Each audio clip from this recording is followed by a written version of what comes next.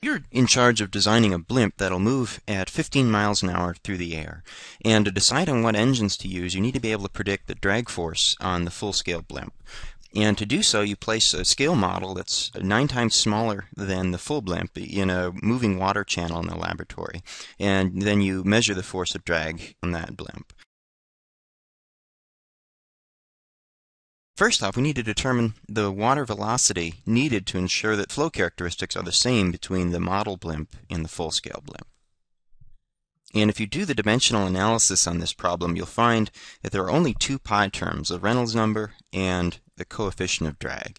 So in this case, if the Reynolds number for the model is equal to the Reynolds number of the prototype, then the coefficient of drag for the model would equal the coefficient of drag for the prototype. So if the Reynolds number are the same, even though this full-scale blimp is in air, in this model blimp it's 9 times smaller and it's flowing through water, if we get the Reynolds number the same, the flow characteristics around these blimps will be exactly the same. So let's expand this out. Here's a density, velocity, and length scale for the model and the viscosity. So in this case, it would be the density of water, the viscosity of water, and the velocity of the water that we're interested in. And here the Reynolds number for the prototype, the density of air, the viscosity of air, the length of the full-size blimp, and the velocity at which it's flying, which is 15 miles an hour. So let's rearrange this equation and figure out the velocity of the water we need to flow the model through.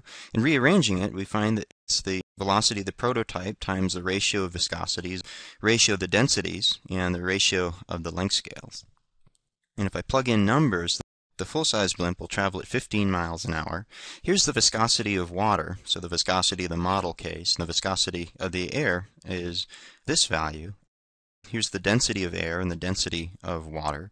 And here's the length scale, the length of the prototype divided by the length of the model. I come up with a value of 6.75 miles per hour. And this is the speed that we'd need to have water moving over the model blimp to ensure flow characteristics that are similar between the model and the full size. That'll ensure that the coefficient of drag for the model is the same as the coefficient of drag for the prototype. So you ran the experiment, and we've measured a value of 700 pounds is the drag force on the model. And using that, let's estimate the drag on the prototype and the power of the engines needed to move the blimp through the air. And to do that, we'll use a coefficient of drag. And here's how the coefficient of drag relates to the drag force. So if we've maintained the same Reynolds number, the coefficient of drag for the model is equal to the coefficient of drag for the prototype. What I'm going to do, I'll solve for the coefficient of drag for both the model and the prototype, and I'll equate those two.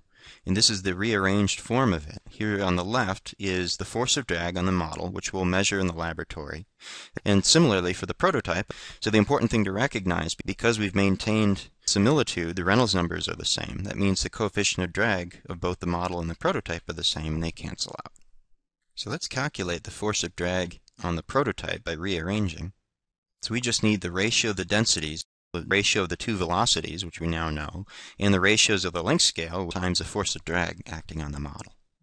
So I'll plug numbers into this. So the actual drag on the prototype is 280 pounds. And it may seem strange because we're talking about something that's 9 times bigger, and the drag force we just found is, about half or less than half that of the prototype.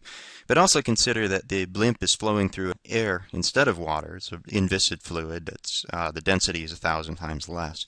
So in reality, even though it's 9 times bigger, the drag force is actually less. But on a laboratory scale, it would be easier to handle something that's 9 times smaller, and it would be easier to make more sophisticated measurements in the laboratory. And finally, the power needed is the drag force on the prototype times its velocity. So the drag force we estimate is 280 pounds, and its speed is 15 miles an hour. If we use some conversion factors, so we've got miles an hour cross out, we've got foot-pounds per second, which is dimensions of power, and here's the conversion. We can calculate it in horsepower. And what you calculate, the power needed by the blimp's engines is 11 horsepower.